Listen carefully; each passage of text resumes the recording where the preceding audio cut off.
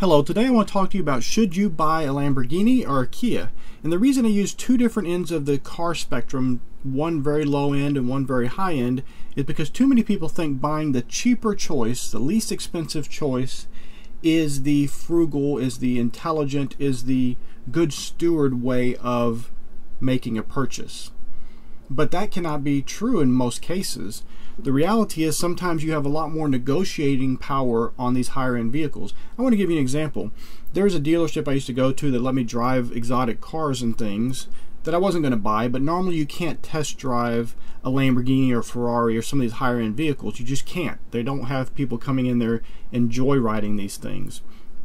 But in this particular instance, they had a vehicle and I was looking at it and I asked them, what's going on here? Why is the odometer so low?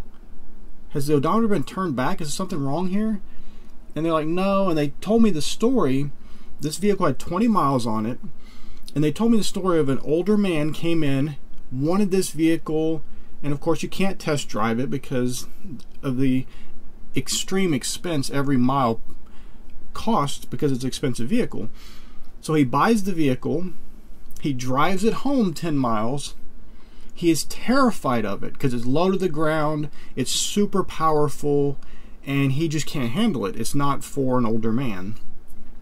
So he drives it back to the dealership and sells it back to them a few days later after his period when he could have returned it within 3 days, but he was deciding and didn't want to lose the money and he wasted too much time. So now he had to sell it back to the dealer instead of returning it. And he lost tens of thousands of dollars in the value because once it's titled, it's now a pre-owned vehicle. Doesn't matter how many miles have been put on it. And so you have this vehicle sitting there that is 100% brand new except has 20 miles on it.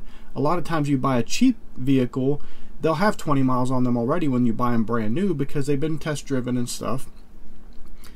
And this vehicle had 20 miles on it, was being sold at a little bit of a discount, and the dealership is still making a tremendous amount of money off this. And this man lost a lot of money. Now, the point being, there are situations that people get themselves in where they need to get rid of a high-end vehicle. And you can be a benefit to them and a blessing to them and buy a nicer vehicle at a dramatically discounted rate, drive it for a few years, then sell it yourself on the private market, not to a dealer because they're going to pay you a lot less because they have to have some profit. Then you can make money on many times on those deals. I've known people who will buy Lamborghinis, they'll get them discounted and negotiate a good price on them, drive them for a few years, and then resell them for more than they paid. So who's making the wiser decision there? Is it the individual that buys a Kia for $30,000, drives it for 2 years, and now it's worth 20 grand, they've lost $10,000? Or the guy that buys the Lamborghini for $200,000 pre-owned, negotiates a great deal on it, drives it for 2 years, and then sells it for $215,000?